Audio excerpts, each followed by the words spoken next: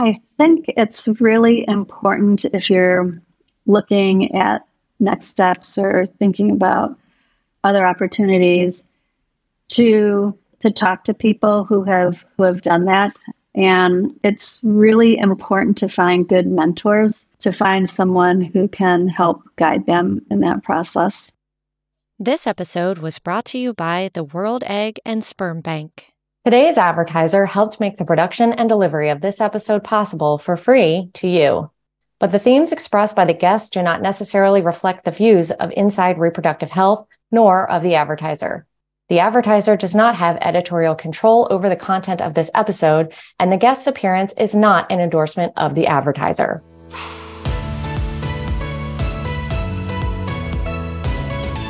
One REI, you blink, you open your eyes again, 4.5 years later, you have 32 REIs. Who knows, maybe they'll have even more than that by the time this episode comes out. I'm talking about Kindbody, and more specifically, I'm talking about their Chief Medical Officer, Dr. Lynn Westphal. You may know Dr. Westphal from her time at Stanford. She was there for 25 years. There's no way that an established academic REI center runs the same as a very fast-moving, venture-backed enterprise that might IPO in the next couple years. Rest assured, I asked her about the differences of going from one to the other. And I asked her about this Chief Medical Officer role was constructed and how she constructed it. Chief Medical Officer is a role that some of you who are listening now do not currently play, and you will play. And even if you choose not to go that route, a great many of you will be asked to. So I interviewed Dr. Neil Shah of Maven Clinic in a separate episode. I interviewed Dr. Lynn Westphal of Kindbody here now because I want you to have some insights for what these roles can look like. Dr. Westphal talks about her earlier responsibilities, helping to design clinics, training and recruiting, establishing medical protocols. I ask her how she got out of each of those seats as the organization expanded. She talks about how she organizes protocols and her process for amending them over time. Dr. Westphal talks about how the Chief Medical Officer interfaces with Kindbody's Medical Advisory Council. She talks about decisions that are implemented broadly, but sometimes require exception, like telehealth for new patient visits. You know that I don't believe in a perfect distinction between clinical operations and business operations. And I load that question at Dr. Westphal with that presupposition in place, asking her to point the parts of the Venn diagram where clinical ops and business ops really overlap, and where it's really important that she as Chief Medical Officer has an opinion and an input. Her answer there is about staffing ratios, and she talks about why. I ask her if the speed at which decisions come at her to make have sped up or slowed down as Kindbody gets larger. And finally, I asked Dr. Westphal to think of something on the spot that she's used to support her medical team that's effectiveness surprised her. So she talks about the different ways that she connects different team members and different leadership roles. The rest is for you to enjoy. On to my conversation with Dr. Lynn Westphal. Dr. Westphal, Lynn, welcome to the Inside Reproductive Health podcast. Thank you so much for inviting me. I'm happy to be here. You are a well-known figure. You're a popular figure. You were known before you went to work for Kindbody. You've since joined Kindbody as their Chief Medical Officer. And that's the role that I'd like to deconstruct a little bit today, both your particular role, but also how that works as a Chief Medical Officer. I've had the privilege recently of also interviewing Dr. Neil Shah of Maven Clinic, and I'm not sure which episode will air first, but this gives the audience a bit of a career path tutorial of how they might construct a similar role, or how they might follow in a similar role, or how they might take some pieces from it and be useful to them. But let's maybe just start with your own career path. How did you come into this role of Chief Medical Officer for such a very large company? When I started, it was not a very large company at all. And my transition to Kindbody was kind of an interesting move. I loved my academic career, but wanted to work on improving access to care, and also, wanted to learn more on the business side and to help build like a new company. I had always been at big institutions, and so being in the Bay Area where there are all these startups, I always thought it would be interesting to see something developed from the ground up. When I started at Kindbody in early 2019, we had half a clinic at the time, and I was the first reproductive endocrinologist. currently we have 32 reproductive endocrinologists and are adding a few more. So it's grown very, very rapidly. As the first chief medical officer at a brand new company, there wasn't, like a specific role to follow. And so, I had to kind of create what I was doing. And that has changed a lot over time. So early on, I was involved in many and almost all aspects of the company, from, helping design the clinics and going and getting the clinic set up and doing all the training in the clinics and recruiting and developing all the initial medical protocols, getting all of the labs up and running, worked very, very closely with the embryology teams. And then over time, as we grew, my work has had to shift, right? Because now I think we have close to 1,000 people and, can't do everything that I was in the very beginning. But it was really fun being able to create a different model for healthcare. And I love that both of my daughters go to Kindbody for their general GYN care and all their friends. So that's been really rewarding to see, even my family wanting to come to Kindbody. And then seeing the increase in access to care has been incredible, especially with the Walmart being the health benefit for them and really having healthcare benefits for people who never, ever thought that they would be able to do fertility treatments. That's been really incredible.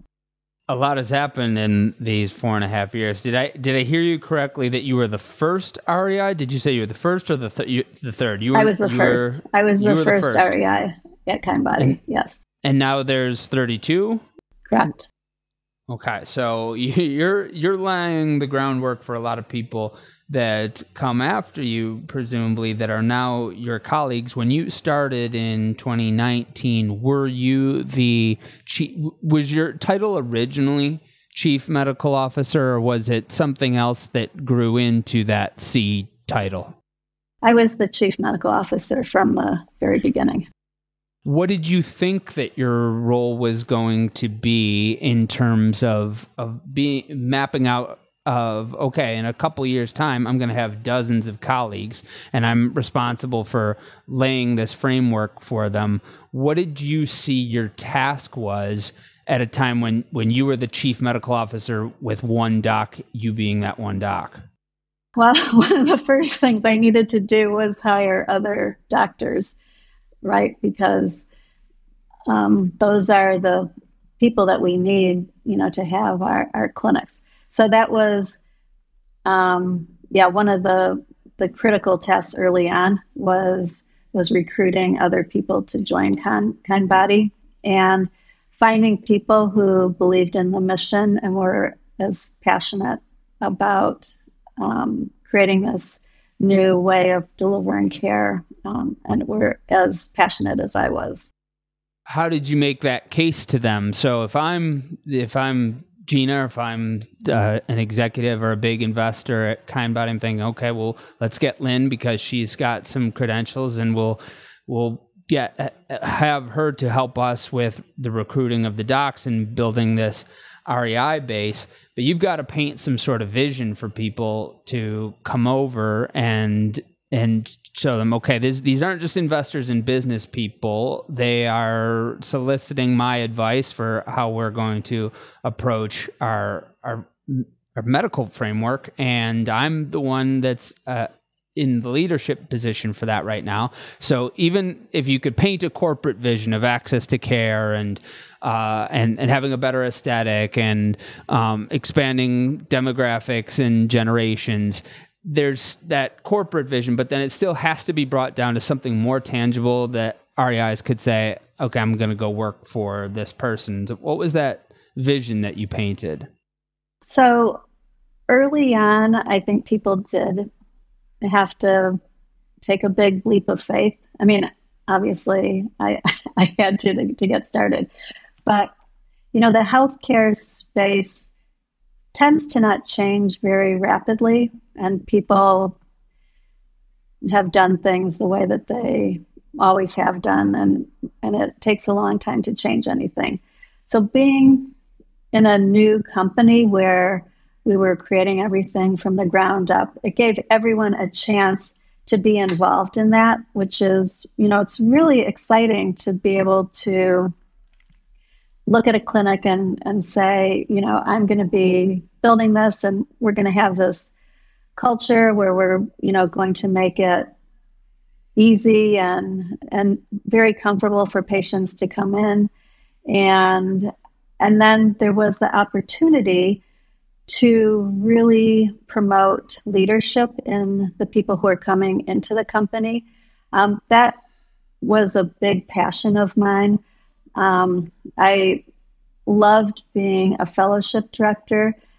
And then after fellowship, I found that a lot of my fellows, they still would call and text me. And I think there just are not people who are promoting or supporting people when they first go into practice, right? So there are different models and practices that people join. But, I think a lot of people just, jump into a practice and don't always have the support that they would like or they need, and maybe don't see that they have the opportunities to grow and be in a leadership position. Because we had so many places where we needed help, someone could be over the third party program, and someone could be over, the PGT, and right. I mean, there are just like so many places where we just needed people who could lead. And I really wanted people to think about what they were passionate about. And if there was a program that they wanted to develop, 100% would want them to do that.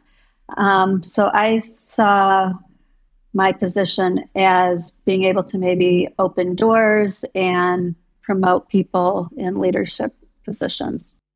You have these people coming in that you're helping to get to leadership positions. You're aligning them with their interests and their fields of study. What thesis did you have them entering into? Was it, did you have a general thesis for them of this is how we're going to build this structure, and here's how someone that is interested in third party can contribute, or here's how someone that's interested in PGT can contribute? Did you have some guiding principles or systems in place when they joined? And if so, what were they? Well, so early on, right, the focus had to be to build up the actual clinics and, would promote them. So, early on, we would focus on a lot of the marketing, building the clinics, because you need to have the patients before you can build some of these other programs. And so it was, talking to them about things that we would need to do in the future as we get larger. So for the very first clinic in New York, we had we were the people there were helping decide what PGT company we were going to use. And then, eventually now we have our own Kind Labs. So there's just been this big transition early on with a small number of clinics. There wasn't quite the scale to have some of these bigger positions. But now that we have clinics all around the country with that scale, there are so many leadership positions because we have so many different areas that need someone, to be the advocate for that program.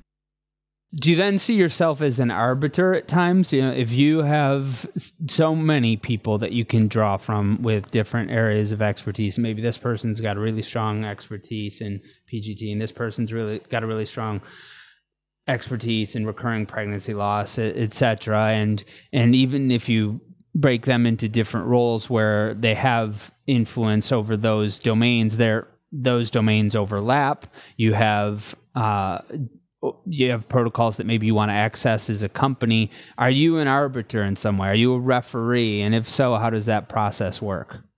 I'm really fortunate we have, just an incredibly talented team. And when people come on, right, many of them will have an interest in a certain thing. And so, if there's someone, so let's say oncofertility, and there are a number of people in the company who, have experience in that. But, had one person who was very passionate about that. So, she's kind of leading that, developed slide decks that we can use, for the new patients. So she is the head of that, but then we have other people on that team who are very experienced and have, probably been doing it much longer than she has. But, because she was so passionate and kind of took that on. So in these different areas, that there's usually been one person who has raised their hand and said, I really want to do this. And then we find other people to kind of join on the team. So it hasn't really been an issue. And I think just the way that the culture has developed, everyone just really tries to support other things that people are doing, and that people who are involved in different programs. So some people have multiple interests, and so maybe helping with this program and another program, but then you have kind of the point person for a specific program. Is there a source of truth for all of the programs? Like, is there some kind of anthology, or how do you organize it all of here's the different data sources that we pull from in these different areas. Here's our own rounding that we've done before. Here's the points of view that we've written on before. Here's some of the abstracts that our different folks have worked on. How do you organize all of that? So you mean, how do I organize these different programs, or just organize just overall the medical piece? Like organizing all of the literature and study that's been done in different areas. Do you leave that to each person? Is there any kind of like central repository of where everybody is kind of contributing? And here's all the abstracts that we've covered on this. Here's all of the rounds that we've debated on these particular topics. Is there any kind of like, I guess I'm envisioning some kind of Kindbody library where all of this lives, albeit virtually, but that makes it more easily accessible, so that you're not constantly having the same debates, or that you're able to move things along because you're revisiting previous conversations and previous studies and previous decisions, so that. It's like when you're in a meeting and you're like, wait, didn't we already vote on that? Who's got the meeting? Who's got the minutes from the last meeting? Like, I'm just wondering if there's any kind of repository where all that kind of information lives. Early on, I developed, just for the medical piece, like all the standard protocols and, what to order in different situations. And then, as we acquired other practices and, really expanded it in the last year and a half or so, we actually have what we call our kind ways. So there's a whole section, a drive where you can, there's a protocol about, X, and then it has, in that protocol, the documents that were used to develop that protocol. And we have someone who is frequently reviewing all the protocols to make sure that they're up to date in terms of the guidelines, even things like, right, antibiotics for different infections, right, the guidelines may change. So we'll have in the protocol, where the guidelines came from, and we update them, as we need to. So we're constantly revising our protocols, and we do have a place where, if someone isn't sure, oh, how do I treat this or how do I do that? We have a document, and it has, all of the studies that were used to come up with that. And and then sometimes there are things that are a little bit less straightforward, or sometimes we'll have these protocols and then, there'll be some new study and we'll have to revisit. And then if we're having a lot of debate, we actually have a medical advisory council. And so often those issues will come to that group and we'll discuss it there, and then hopefully come to some agreement and then present that to the whole group. Did you know your practice and patients are vulnerable to using eggs from victims of human trafficking? Countless young women from developing countries have been coerced and deceived while being moved across borders in trafficking operations. Without proper safeguards, fertility clinics like yours may unknowingly be selling the eggs of these trafficked victims, exposing your patients and your clinic to legal complications. There are precautions you can take to minimize your risk. The World Egg and Sperm Bank has created a free due diligence checklist that you can download now to ensure that your clinic only sells eggs from donors who have been safely and ethically protected. This comprehensive checklist will help you determine the source, procurement process, and traceability of biological materials while also creating higher quality best practices for your patients in egg and sperm selection. Protect your patients and your practice by heading to www.theworldeggandspermbank.com/protect. Again, that's theworldeggandspermbank.com/protect.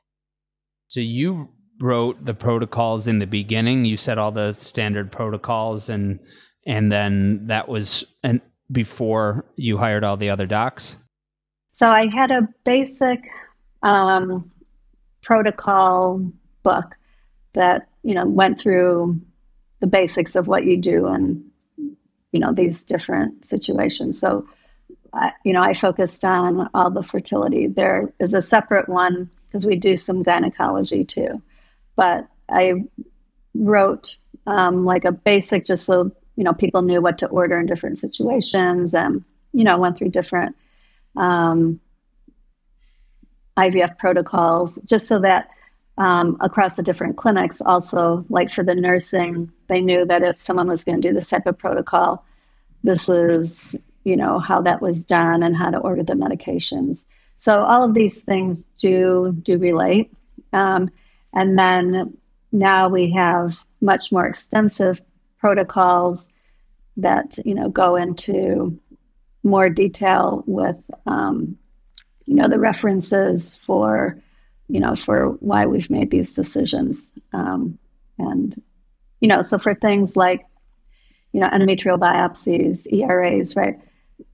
The data on that has changed over time. So we've, in our protocols, kind of changed, and we put in there the studies that we think are most relevant and kind of our recommendations. Tell me more about how you included other doctors in there or chose certain protocols as that process evolved beyond just, it got bigger. That's one thing that happened. More references were added. But in a different podcast episode, I had Dr. Murdia, the CEO of Indira IVF, which is a network in India. They've got 250 fertility docs. He says, I've got one set of protocols. I've got one protocol for every situation. And the way I get them to implement it is that I hire docs that are younger than me and I teach them this is the way we do it. And of course, he talks about his mechanisms for feedback and how he adapts it. But I know that's not Kindbody's trajectory. It didn't just start a big network and then hire a bunch of docs that were younger than you and then have them come in to that, and these are the first protocols that they're practicing. That wasn't how it happened with Kindbody. So as you're growing from 1 REI to 32, you start off with, what template might not be the right word, but you have a starter with your protocol book, and it gets bigger. But how else did that process work as you start to bring on docs that have a lot of experience and might be doing things fairly differently in different parts of the country? We did put together a group to review all the protocols, and obviously there are many modifications that people will do. So we have, kind of the basics. If you're going to do this type of protocol, this is how you do that. If you're going to do this type of protocol, this is, this is how you do that. But then there are always tweaks. So we do realize it would be nice if everyone did everything exactly the same. But, the person who's in the room talking to the patient, in the U.S., there are people who go around to different clinics and they've tried this and they've tried that. And, they sometimes come in with a very specific idea of, what they want to try, or they say, well, I did this protocol at this other center and this worked better than that protocol. So there are always going to be these individual variations. But I think in general for,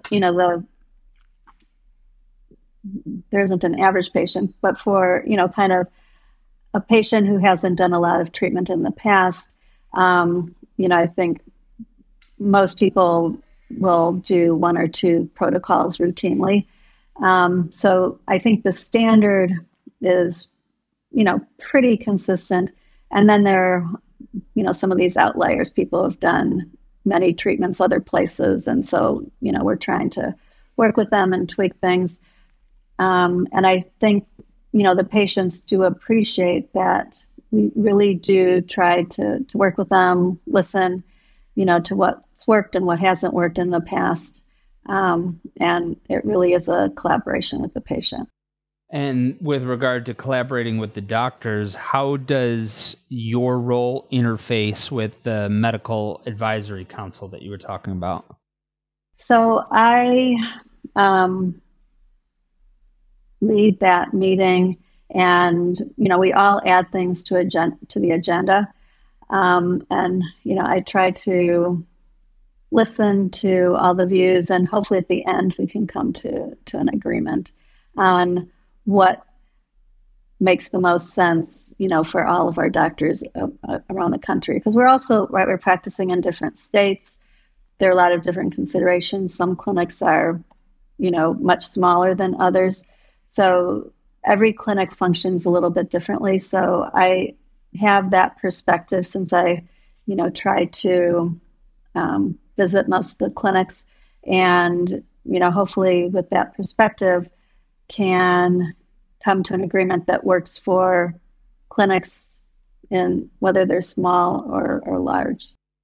Do you find yourself giving assignments to the medical advisory council? Like, we want to, some new literature has come out in this area and we want to update this protocol. I want to put someone on the advisory council for it. Do you find yourself doing any of that? Are people coming to you and saying, I think that we should revisit this, or we should you maybe consider a different protocol in this situation? How much of it is you doing some tasking versus things being brought to you? It really depends. I mean, there are, issues that will come up, and they'll either ask, can we have someone, can it be discussed at the advisory council?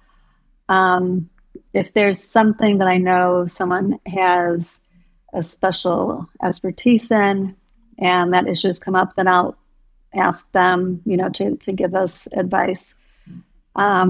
So we also have, which is really nice, a Slack channel just for the REIs. So like if things are coming up, in real time, or someone has a patient with something unusual, then they can put in the Slack channel and they can get a lot of ideas from people. And then sometimes if we see that there's certain issues that are coming up a lot, then, that may be something that we discuss at our advisory council.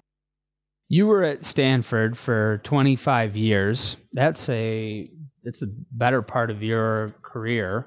And it's a very different environment being in a known, established academic center versus what at the time was a startup, a venture-backed startup, looking for national then global scale.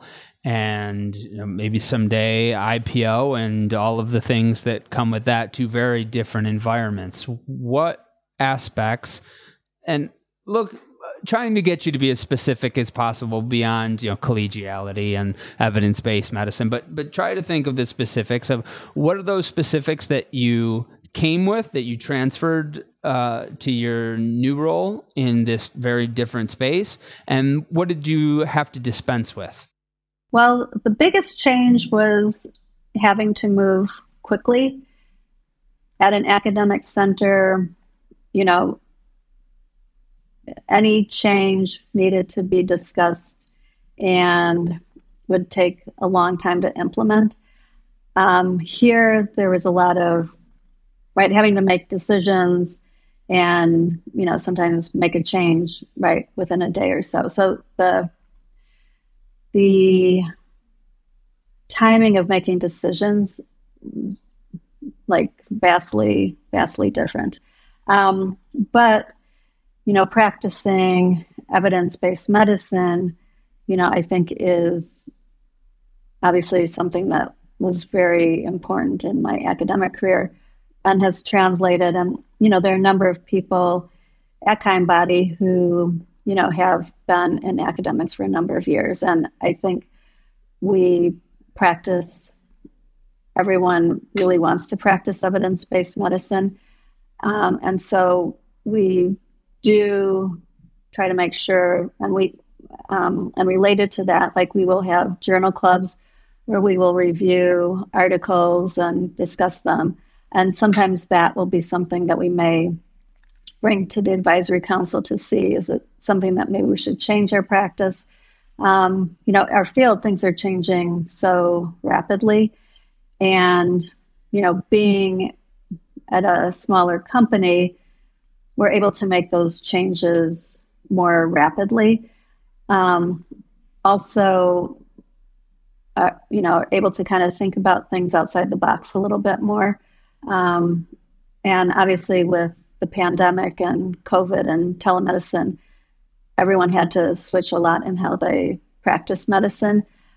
And, the switch to telehealth has been a big change for us too. And so a lot of the changes that I'm seeing also were just kind of related to a lot of the changes that have just happened in the last few years too, right? So, when I was in academic medicine, we never did telehealth, and now that's primarily what we do. So a lot of these changes, I think, have happened just as the world has changed too. Are almost all new patient consults still telehealth?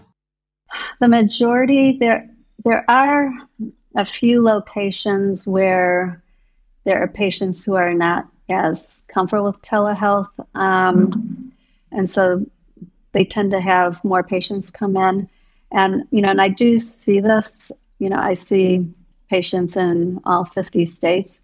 And there are definitely pockets where people are not as comfortable using telehealth. So I think depending on the patient population, overall, most people find it much more convenient. And, people who are in these remote areas where they don't have much of an option other than, driving a long distance. But overall, the majority of our patients, I think, prefer telehealth, at least initially. I think it's become kind of the norm. And I think patients now almost expect it, right? It's much more convenient. They can do it at home, lying in their bed. You know, it definitely has made access better for a lot of people. The use of telehealth, is that something that you let each clinic decide, or do you decide at a governance level, generally new patient visits are going to be telehealth, and then you make a couple exceptions for those areas where it's been less receptive? Yeah, we've tried in general to move to primarily telehealth for most visits.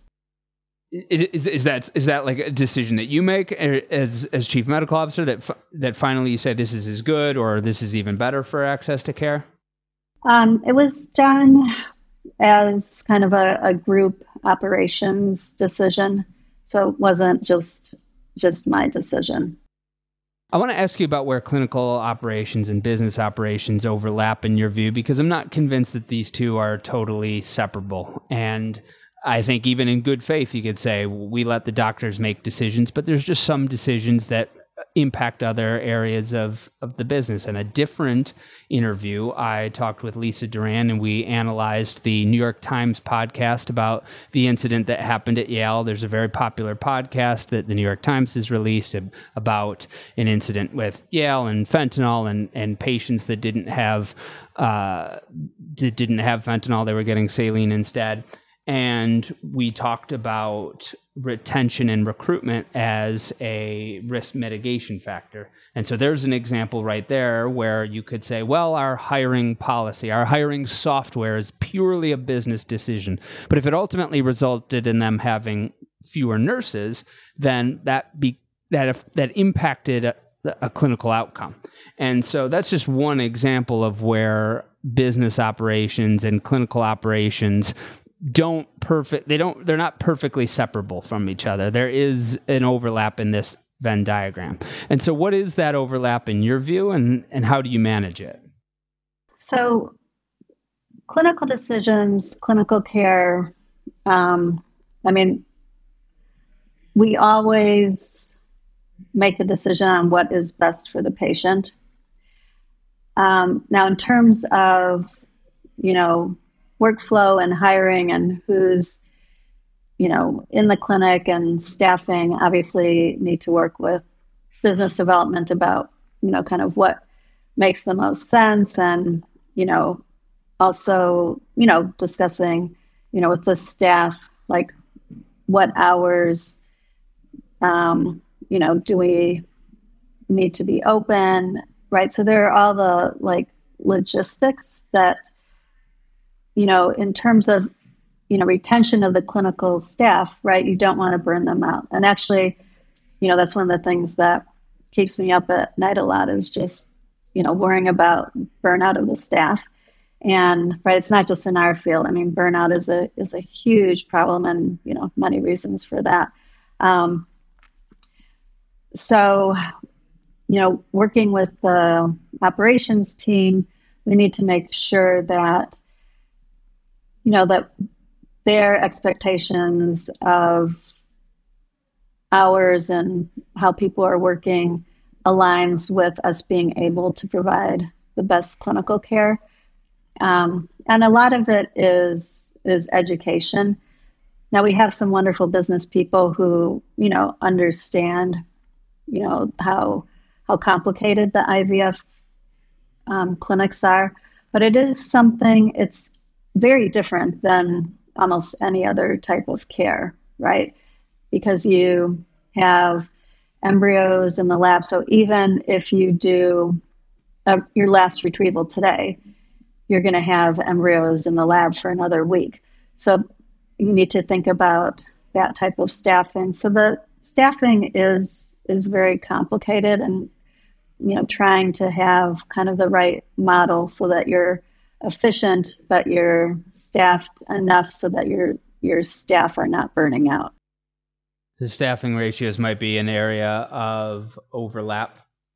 How do you view staffing ratios right now? Is it still as hard as it had been in like 2022 for getting, and doctors and embryologists are in a league of their own with regard to recruiting them, but I'm talking nurses, med techs, phlebotomists, front desk people.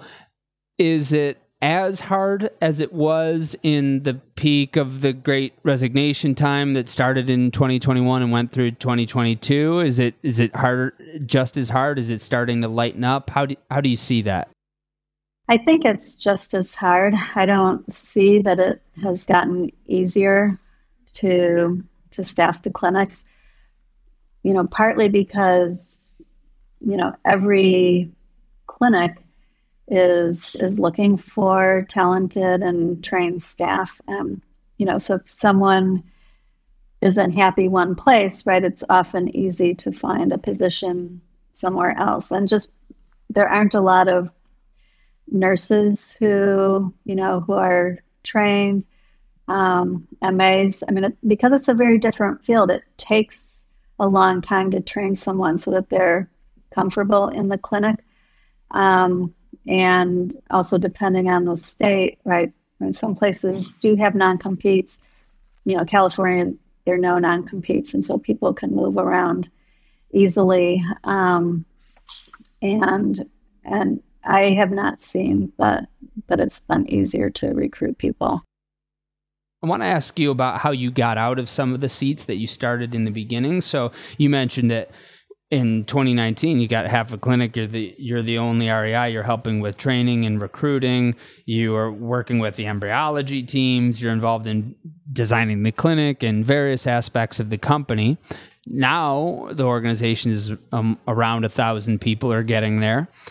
What seats did you start to pull out of, or roles, tasks, responsibilities did you find that you had to pull out of earliest, and how did you get out of them?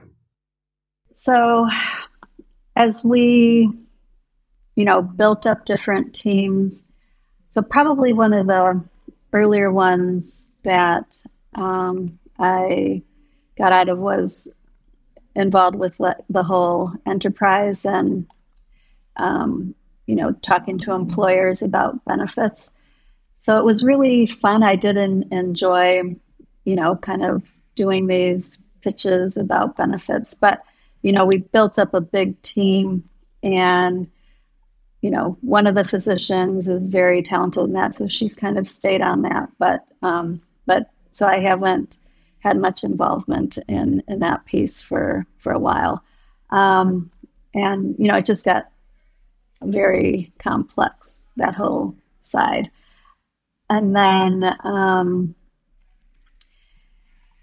as we had more labs, right, the compliance side, we had to build that up and have more people involved in that piece. So I'm involved some in the compliance, but we have, right, like a whole team, and they come in and set up the procedure rooms and, make sure that the embryology labs and all of that are set up. So those are probably two pieces, just because we have such robust teams. And then I guess also on the HR side, we have actually a team that just handles all the recruiting and interviewing and all of that. So I'm not involved in usually any of the initial. So early on, I, often did some of the initial calls and much of the discussion. And now with a larger HR team, I'm not so involved in that. So whether it's employer benefits and talking to employers, or the compliance side, or HR, what resources did you have to put in place before you could exit those seats? I'm thinking of this now in my own business as I want to exit a few seats. There are things that I need to have in place because right now it's been my judgment call, and I need to I need to codify my judgment calls in some way so that other people can make decisions. They don't have to text me for approval for every little thing. Otherwise I'm not in that seat. And for editing the News Digest right now, I'm still the one that's doing most of the editing. I would like to be out of that completely within some months' time. One of the things that I really have to work on is, okay, here's an editorial guide. This is exactly how we sound and how we don't sound. And I go through our own examples of this is why we chose this story. This is why we chose this editing of this story. I'll go through examples of news outlets that I don't like. I'll share, here's what we don't do and which one of our attributes it goes against. I'll take examples out of the Wall Street Journal and said, here's examples that do enforce our attributes. And then I'll do Loom videos to show here, if I'm editing an article, this is why I'm taking this out. This is why I'm striking that. This is an adverb. It doesn't follow our editorial voice. And so I make these resources in an attempt to get out of those seats. I do this for all kinds of seats, but this is one where it's very close to me. And right now, my judgment is the one that is the body of governance right now. When you stepped out of talking to employers about structuring employer benefits, for example, or whether compliance or HR, you had competent people, but you still had something that you needed them to be able to work off of as opposed to your judgment. Otherwise, you're not really out of them. What resources did you put in place? Well, the resources were right from multiple places in the company, right? So, the CEO was great at finding great leaders for these different areas. And as those people came in, right, they just kind of took over. So it was, and I guess, there are only so many things that can be a focus. And so, just as someone became the senior person in a division, I just, kind of backed out. So it was, I think, a little bit different than what you're doing. I mean, obviously you need to find the right person, but, and those people in those positions often, were being mentored or trained by someone else in the company. In some of those cases, because this isn't like it's not like they're taking over the medical officer seat, in which you do have your established protocols, you have your medical advisory council. In the other seats, it sounds like you were filling in many cases. Do you feel that way? Like you were filling in for other seats, or did it feel like it was a part of your seat at the time? Well, early on, right, there were very few people at the company. So everyone was doing kind of everything. And it was interesting. I learned a lot being involved in all those different aspects. But, then as we grew and there were people to take over those different divisions, then, I could kind of back away from some of those roles and focus more on the specific medical aspects. You talked about, as you came from Stanford, one of the things that you got used to was the speed of decision making, very different in an academic setting versus being in a venture capital backed enterprise. Now that Kindbody is bigger, you're not quite a startup anymore. There's been at least a couple years of maturity and development, and it's at a much bigger scale. Has that speed of decision making, of decisions thrown at you that you have to make quickly, has that sped up or slowed down?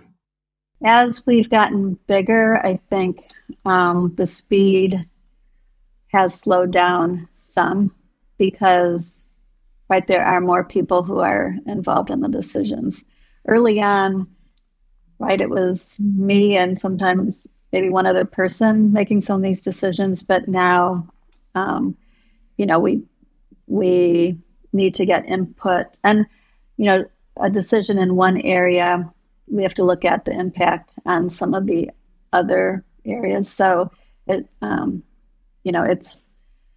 has slowed some of the decisions down. A manageable pace, perhaps, finally. Maybe you can breathe for half a second. How does the chief medical officer role interface with medical directors? In other words, when does the chief medical officer role end and the medical director role begin? So the medical directors at each site are the ones, who deal with their specific workflows, any issues that come up day to day, kind of managing the staff there. If there's something that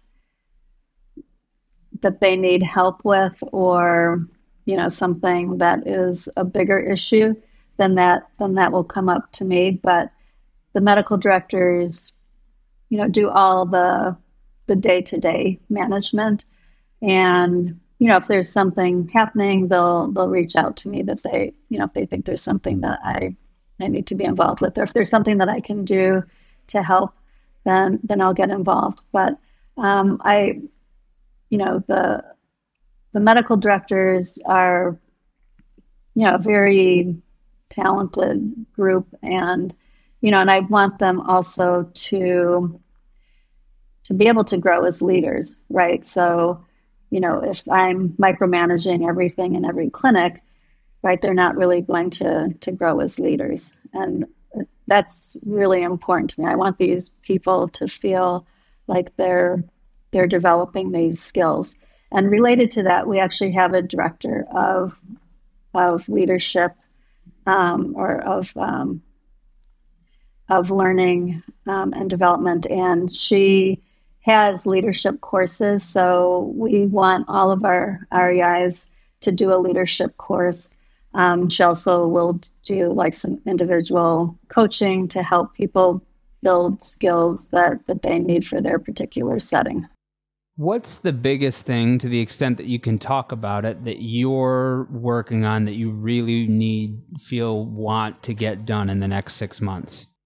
Well, that's hard. There are so many things that